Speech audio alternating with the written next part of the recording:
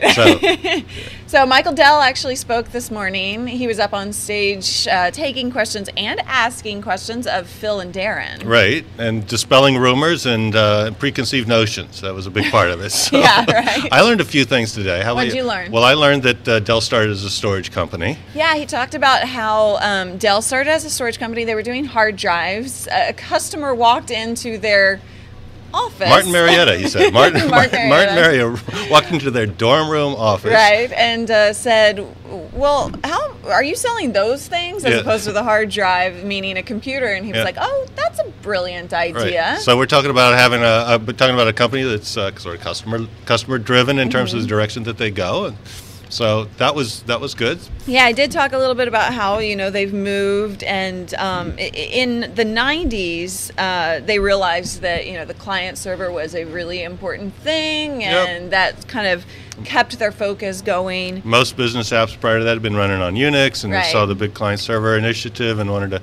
get into the Intel-based server market in a big way. So big investment there. And then bigger, faster storage wasn't enough, and their customers were actually wanting them to focus more on their industry needs. What about the medical industry? What about education? Things like that. And so they started focusing a little different, and they took on a solutions mission, is what he said. And said that was a big part of the Perot acquisition, because they've got a big play in the medical space, medical services, things like that. So needing more industry expertise, you can't continue to differentiate just on speed and connectivity and things like that. So that was a big focus of today's talk. Yeah, it was good. He was cracking jokes and making light of the things. He was being funny. Did you find him funny at least? I was laughing. You were cracking up. I was cracking slapping your knee. Up. I was cracking up. So and then the other thing he talked about was channel. So I think he said greater than 25% of their business into commercial accounts is going through the channel, and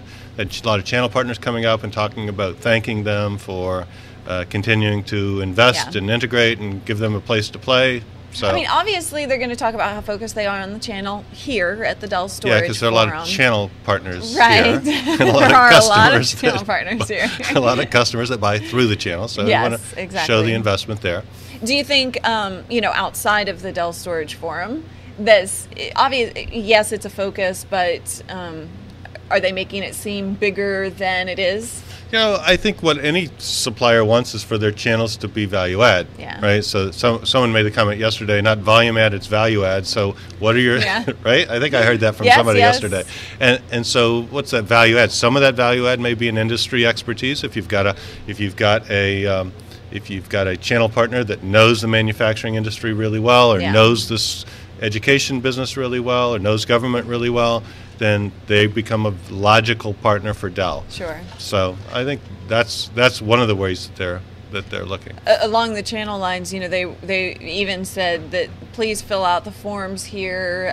Give us your feedback, suggestions. Give us your feedback, of course, but also opportunities they're looking for. Yeah. And so they said that they would sit down with Michael himself and look at the interesting opportunities that came from the feedback sessions. Right, so. And then of course there was the one customer who said, do you have any way for me to migrate off of my Dell branded 3-letter storage system? And so can you help me with that? And I was surprised. I was shocked that Michael actually said, yes, we can help you with that. Yeah, you I didn't think he was expect from a CEO, a roundabout answer that never actually... He was very direct on that. He was. Yeah, so... They talked about, the fact, one of the things that sets them apart is by adding Ocarina technology, they can have a better product because no one else in the market has those assets. Well, no one has the Ocarina assets, but there are a few other assets out there like data domain, and there's other solutions that you can sort of integrate in. But I think that the interesting thing is from day one, both with the acquisition of Exanet and the acquisition of Ocarina, they made a strategic decision not to sell those as discrete products, but actually to integrate them into the storage systems. And so now the question is, how quickly will they start to come out with some of that? There was an announcement of the scalable file system here, integrated with EqualLogic here at the show, and ultimately, and it's already available on the PowerVault line as well. And so that's sort of some of their NAS strategy. I think somebody said they wanted to use it as their way to kill NetApp. So good luck with that. So, yeah, okay. Good luck. Good luck. so they've got that. Actually, they get some of that Power Vault line from NetApp. So it's the OEM, at least some of the software, not the file system, but the software for the Power Vault line from NetApp, which was Ingenio bought by NetApp. So anyway, a lot of co-opetition. We've tired old word, but a lot of that going on. So sure. Well, there always is, always will be, always has been, Yep. So, Darren actually asked Michael, because they switched it up. Michael asked questions first of Darren and Phil, and then Darren and Phil asked questions of Michael. Right. And then the audience asked questions of them. But, so Darren actually asked, what can Dell bring that no one else can? And so just a few notes on that, because everybody, thinks like that. Dell focuses more on the mid-market instead of the world's biggest customers, because he says the most of the market is the mid-market as opposed to the biggest customers. There's no question the mid-market's growing. It's a huge market. And, of course. And there are so many more companies in that area. That's right. Somebody made the analogy that Dell wants to, although no systems company wants to be compared to another systems company. They want to be thought of as completely unique. But the analogy that I heard the other day was, Dell is sort of the IBM for the mid-market. Right. So, trying to wrap services, systems, financing to serve the mid-market customer. Yeah. So. And then the other thing that they wrapped it up with was that.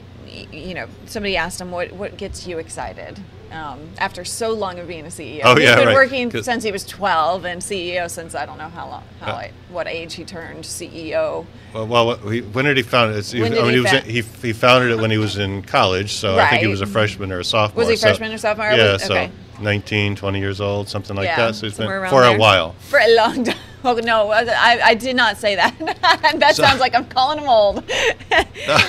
But he talked about how, the fact that there's enormous amount of data that, needs to be organized and pushed forward. And, there are so many opportunities in the medical field that he wants, what drives him is that he wants to be the solution for organizing that data. At least he wants to be part of it. It'd be interesting to see what kind of investments that he continues to make in. He keeps talking about the medical field, so that's an interesting little. Right, and there's a lot of work that needs to be done in the medical field. Definitely.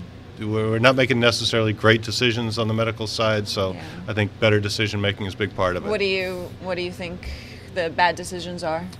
Oh, I just don't think we don't leverage the data. We have a conflict between data privacy and data analysis, and so being able to get all of that data redacted into a pool that you can then analyze and see what kinds of solutions actually might work with different people. I think that's a huge thing. I actually went to I went to what was the I'm trying to remember the name of the conference. I've been to too many conferences, but I do that too. BioIT World. I went to BioIT World, and there was a company there who was talking about what they had launched, which was called Patients Like Me.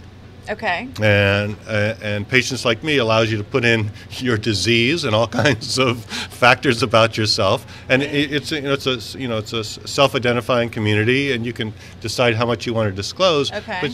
But essentially what you end up with there is 100,000 person clinical trial, potentially, of people saying, I've got this disease, I'm taking this medication, I'm having this side effect, that sort of thing. So I think that kind of data that's coming out of those kinds of communities actually could have a huge impact on medical. Interesting. So I actually like that a lot. I may sign up.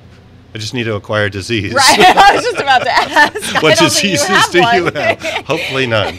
I'll be right back to you on that. So. Smile lines? I have laugh line disease. Yeah. Right. Just make it up.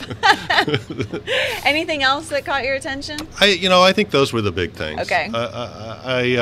I took a few notes. I was doing a little tweeting while you were actually live tweeting. What's your Twitter ID, by the way?